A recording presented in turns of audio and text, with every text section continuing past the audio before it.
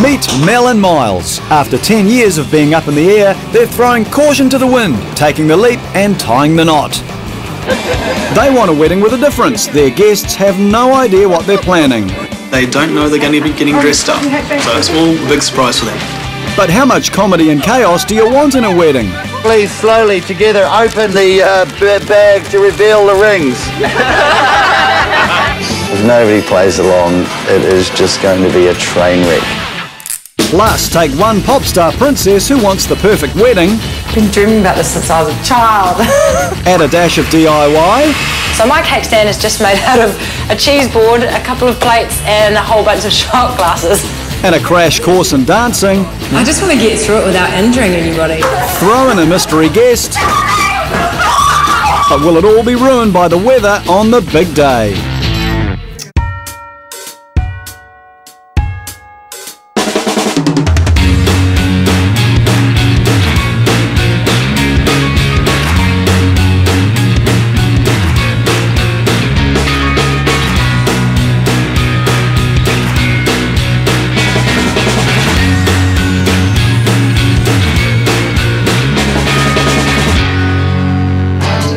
Meet 31-year-old recruitment manager Mel and her vampire-to-be 30-year-old IT specialist Myles. We're odd, very strange couple. we enjoy spending lots of time together and we're quite happy to be each other's best friend and do things together. Like most youngsters, they love playing dress-ups with their mates. Mel and Myles started out in event management in New Zealand, but they now live in Perth. Easy, Tiger. Myles used to be my boss. So we used to work together, go out together, party together. After some time, I decided finally to ask Myles out, and he turned me down flat. So we went to a party that night, and I got him drunk. And I've been drunk ever since. That was nearly 10 years ago. Then Myles had an idea. I thought about a week beforehand I might propose to Mel, and I decided to cut out huge 2-metre square letters saying, "Marry me, Mel." Once she spotted the question, she literally fell for it. I didn't see much of my skydive because I was crying all the way down after I saw the sign. See what I mean? He's the most romantic man in the universe. Beautiful. So how do you top a proposal like that? With a bizarre engagement party to make it a hat trick, a most unusual wedding. People take weddings far too seriously for them to be a good day. We wanted it to be fun. It's a celebration of our love. So we wanted to celebrate our love and we wanted to do it our way. Life's about having fun. Yeah, life's too short. Take things too seriously. The theme, you guessed it, comedy. People are going to find out what they're doing on the day on the bus. There's something to do on the way down. The bridal party will be allocated on the bus. They'll be given their costumes on the bus. We may not have any friends left after I've seen all of this. The whole stand-up routine will cost them 12 grand. The venue, beautiful Awhitu Park. What's really funny is there's only 8 days to pull it off, and already there's a hitch. So I get the job of getting all the bags on my own today because we got as far as Perth Airport and Myles's passport had expired by a year, so I had a solo flight this trip, so I've spent a good chunk of the trip crying. Most brides worry about them actually showing up on the altar. I'm hoping he shows up in the country, so... Having arrived at the crack of sunrise to make the most of the day, Mel's left stranded with only Myles's brother Craig for company. Myles's passport expired a year ago. Not even just a couple of months, it was a year ago. So we're just lucky he's got a British passport. If it was my passport that had expired, we would have been stuffed. I'm starting to think maybe he did this on purpose because he knew how big today was and how much stuff I had planned. Maybe not. Back in the big country, things aren't looking good for Myles. He has to get to Sydney to sort out his passport. The person in front of me got onto the flight and I didn't. That leaves all the organising to Mel, and 2 hours later she sees her wedding dress for the first time. That is gorgeous! And maybe it will even go with the headgear. This is the crown that was made for me by 2 dear friends in Perth, Chris and Andy. and it's based on Arwen's butterfly crown from Lord of the Rings. Mel scored her dress for free in exchange for some work Myles is going to do for a website. It's a real bonus. Fitting that way. Oh, we want it fitting this way. But just when things are coming together nicely, there's another hassle for Mel. Myles has just found out that his British passport has expired as well as his New Zealand passport. Nobody's laughing. This is a disaster. I have just been denied getting a flight with Qantas by like one passenger in front of me, so I can't get there before 5 o'clock. If Myles can't fly to Sydney and get an emergency passport, the fun wedding will be a fiasco.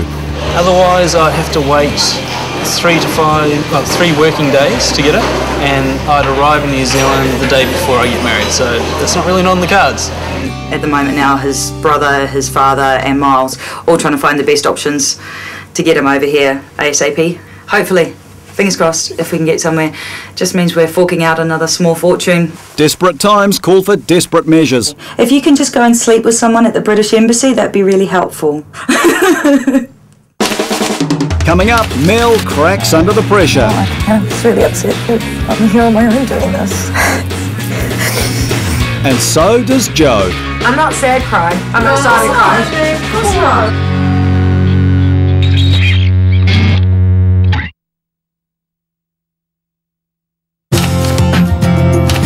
There's less than 8 days till the comedy wedding, and the butt of the joke is still in Australia. Wife-to-be Mel has to organise everything herself, including the marriage licence. Just writing in all these details and just thinking about Myles. And I'm just really upset that I'm here on my own doing this. And it's been less than a day. That doesn't say we're already happily married, I don't know what does. I've got tears all over the form now. Back in Perth, Myles has had a breakthrough. I have my ticket and boarding pass, yay! And I'm going to go through customs and board the plane when I can. I still have to get my passport sorted out, but partway there. The seamstress has flown through the dress alteration, so Mel's back for her final fitting. And there's even more good news. Myles is doing air miles. The latest with Mr. Myles is he's currently on a plane to Sydney as we speak. He's then going to be grilled by the New Zealand immigration. I think he still has to pay a small fortune and have a 2-hour meeting with them to try and encourage them to allow him in the country. And then hopefully he should be here at 2:30 tomorrow if all that goes well. I'm doing that a lot today. Crossing her fingers must have done the trick. A day later, she's back at the airport. Myles has achieved a migration miracle.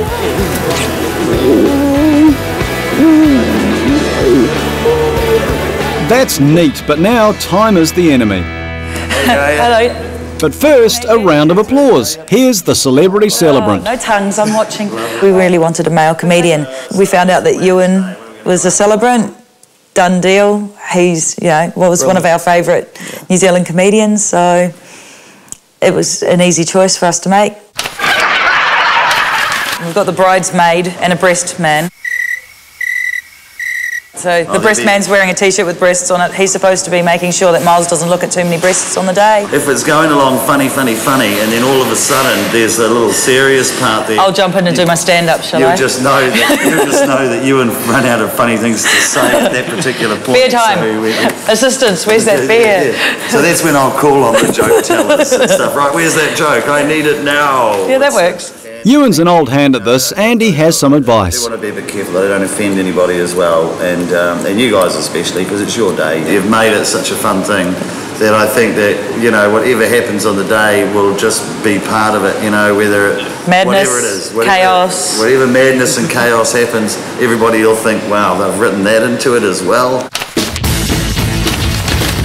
The hilarity is just getting started. Mel and Myles visit a costume shop to rent some wacky outfits for their guests.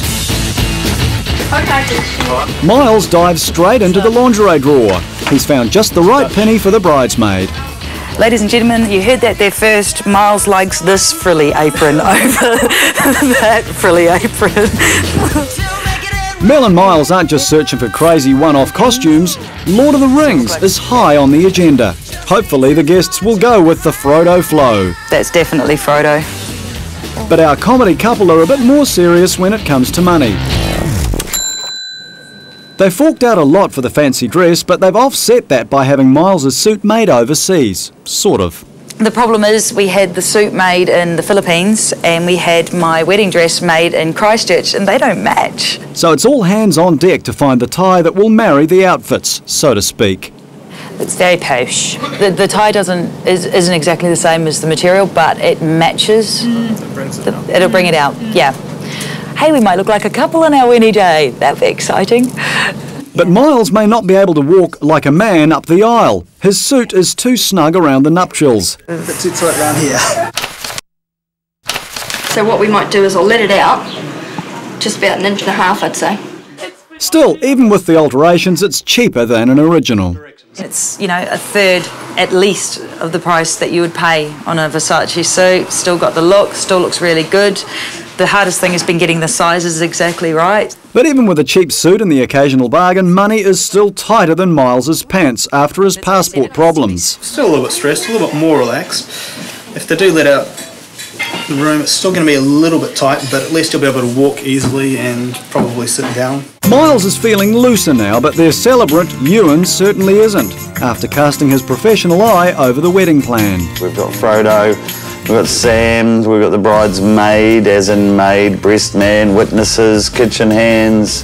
So many people that have to sort of fit into this thing, and it's a surprise to everybody. Me being there is a surprise. And my biggest fear for them is that all of these people don't play along. And if nobody plays along, it is just going to be a train wreck, an absolute train wreck. One celebrity who knows the ups and downs of showbiz is 30-year-old Jo Cotton. She plans to marry 32-year-old bar manager Dan. Not only is she hot, but she's also can have reasonably in-depth conversations with her.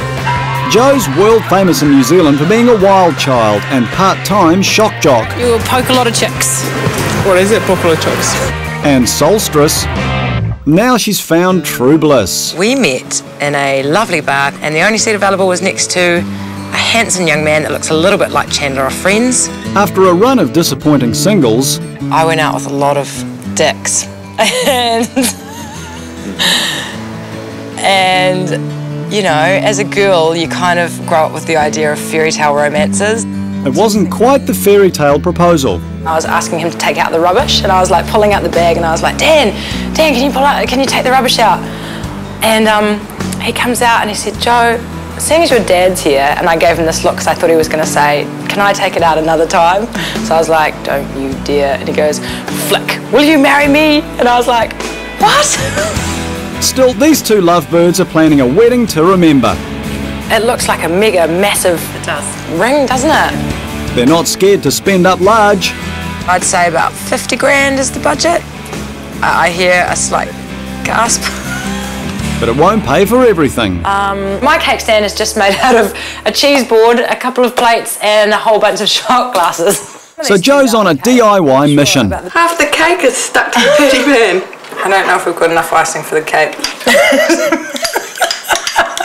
DIY is a great Kiwi institution. It might be time to call the professionals. And they've given themselves a challenge, a feature dance on the night. I just want to get through it without injuring anybody. I'm not even worried about being sexy. I just that too. don't want to put your eye out by an absent-minded hand or something. There's always a mother lurking. This time it's Jo's. She's going to be the celebrant. Time! How long have we been putting this moment off? A while. A while. I need you to remember that with every other couple, you let them decide and you have no personal feelings towards what they choose realistically, because they're not your children. I know that you have an invested interest in this particular wedding, but you have to stay a little bit neutral. I will. Okay? Great on one hand, because we do know each other and I feel comfortable with her, but on the other hand, she is Jo's mum, so I guess that raises a little bit of nerves in me. Does that? Yeah, it does a little bit. Not sure why. But the whole wedding hinges on fine weather. So what happens if it rains? It's going to stop raining. because I said so. Coming up, when marriage meets comedy. Has the wacky wedding gone too far? Please, slowly, together, open the bag to reveal the rings.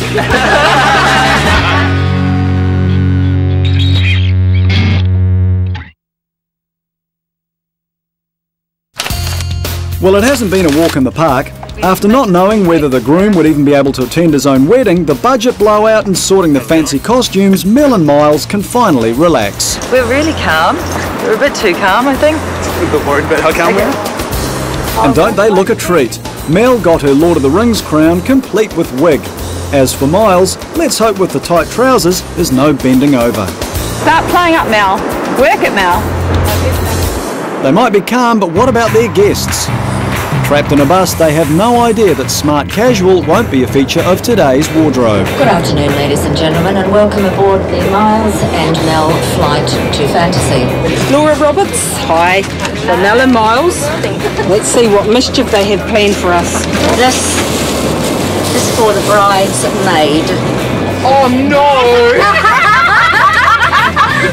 Have a secret task for later on.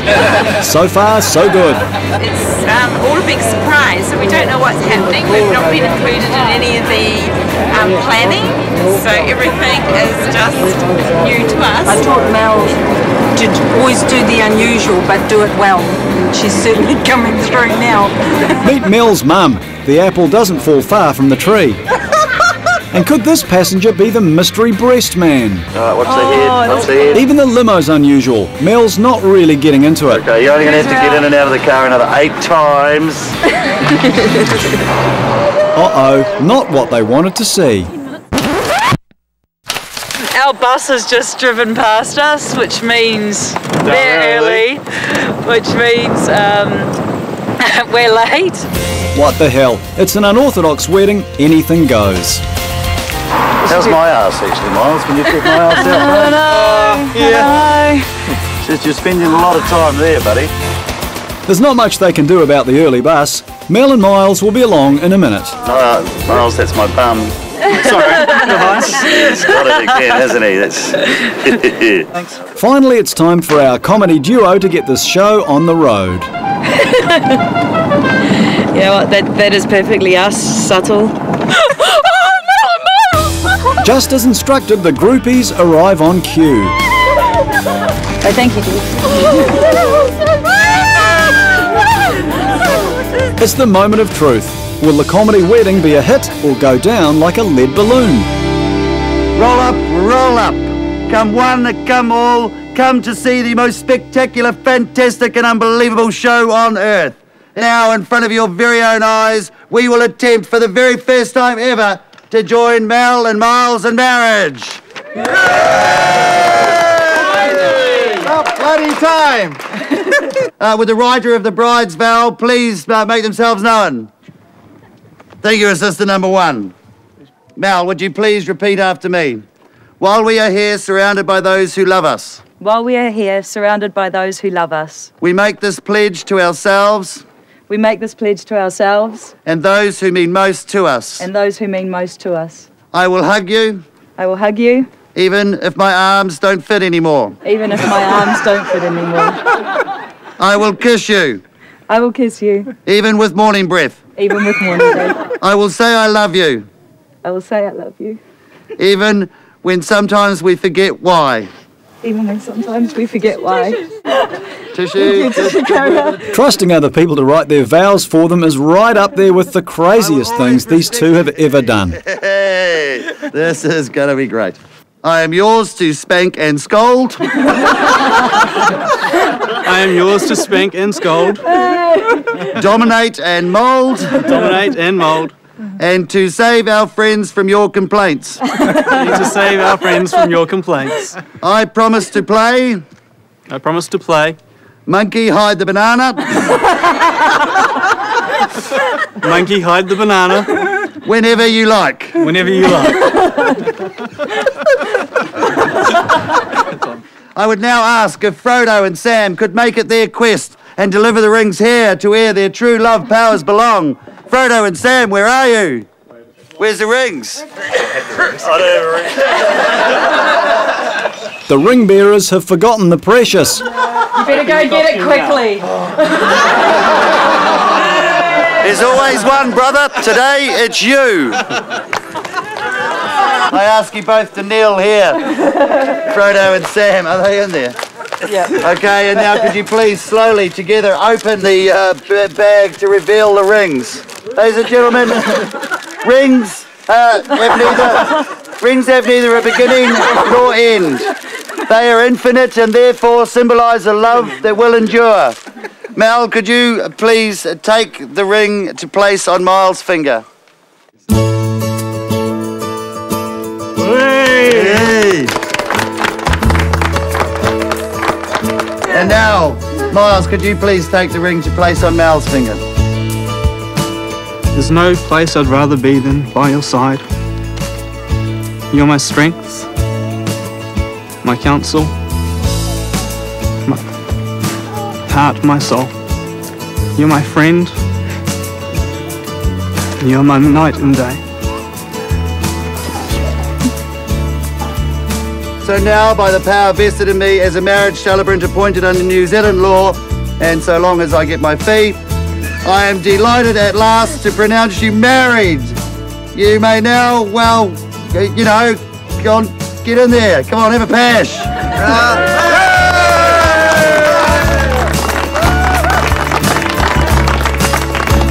A quick autograph and it's official.